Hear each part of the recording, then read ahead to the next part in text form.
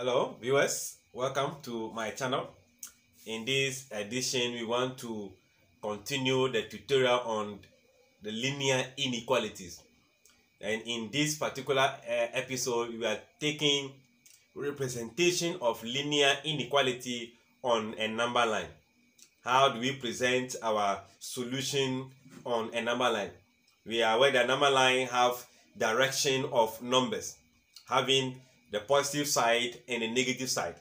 So we also know that the linear inequality make use of less than or equals to, greater than or equals to as the symbol other than the equal sign. So if you have the sign, so if the sign is greater than or equals to, then the arrow you are going to place on the number is going to be directed towards what? The right. As in, if I have a number line that have 0, 1, -1, as in always the direction. If I solve a solution and my answer is, let's say, x is greater than what? 1. It means 1 is the first solution I'm having here. So I am going to stand on that 1. If this is the 1, I stand on it. They said the arrow, the direction is going to go to where? The right. Just as the sign is pointing toward this way. So stand on that number and indicate your arrow. X is what? More than 1. Meaning all values that are more than 1 is what the values of x are. So 2, 3, 4, 5 in that order. Alright, in another sense, if the sign is less than or less or equals to, the arrow is going to be directed towards the left. As in this case, x is what? Less than 2. Let's say -2. If I have my number line, -1, -2, 1, 0, 2 in this way. What is the solution as the first? We stand on this as our solution here. So this is my negative what? 2. What are the arrows saying? It is saying less than. So all values that are going to go to the left. So the arrow will be drawn this way. Then x less than -2 will be placed on it. So the arrow is pointing towards where? The left. If you are using less than. Don't forget, if this will also having the greater than or equals to, the arrow still go that direction. If I have it this way, it will still go in this direction. Alright. The third aspect is saying that if a condition is given on the set of integers, what condition? If a condition, okay, let me take it here. If this is given a condition, this is a direct restriction. The number is less than 4. It's less than 4. There's a condition here is less than 4 and the same time equals 4. This is also having a condition. So if a condition is placed on the set of integers, maintain the direction. As in this sense, we maintain this direction. As in this sense, we maintain the left direction of the arrow and put a dot in a circle. You see, here I just put a dot there. But because it is this, I am not going to put a dot in a circle on the integer, which is this, representing the solution.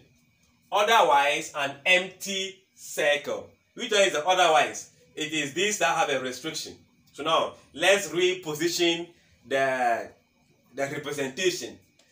Now, if there is no condition, we have to use what? Empty circle. So now, I am going to stand here and put an empty circle. So this is showing that this number 1 is not part of the solutions.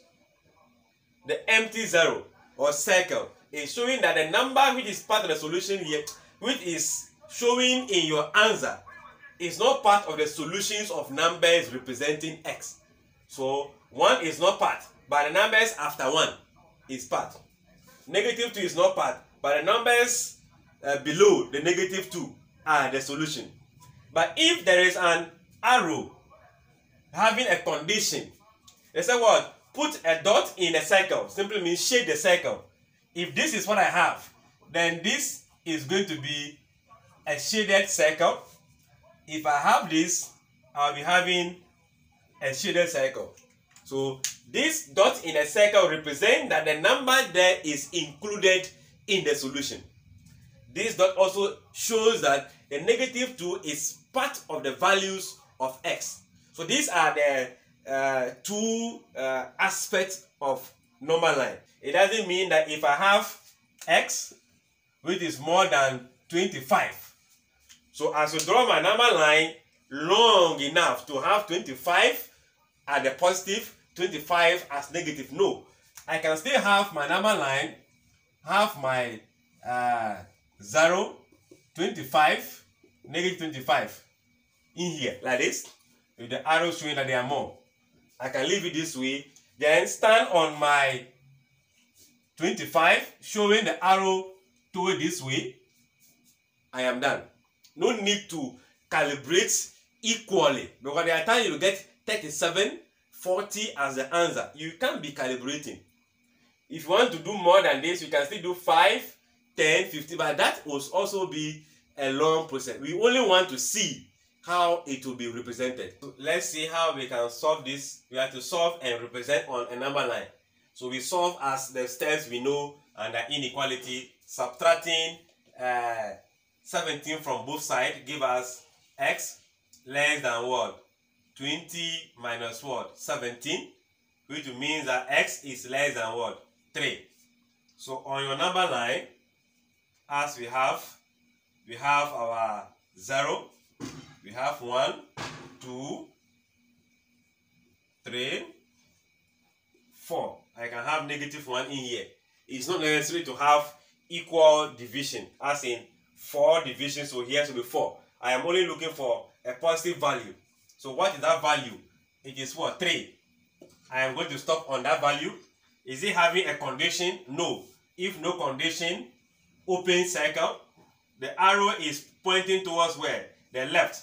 So draw this arrow, then put your x less than 3 on it. So this is your representation.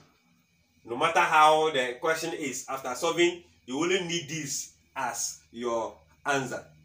Alright, and don't forget also that there are instances where you have 1 less than x less than what? 4, which is a double inequality. There is nothing so separate or difficult about this. Just draw your number line.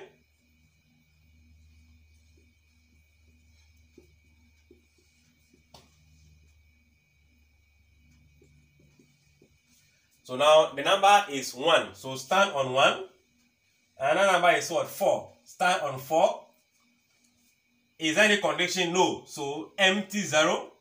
Any condition? No. Empty 0. So draw it together. So in a sense, where there's a condition that you shade. If there's a condition for both, then it means you shade both sides. 1 less than x less than what? 4 will be placed on that. So this is all about a representation of inequality on a number line. I believe the concept is understood. If yes, share with your learning mate, subscribe if you are new, and comment so that we get interactive. Bye bye.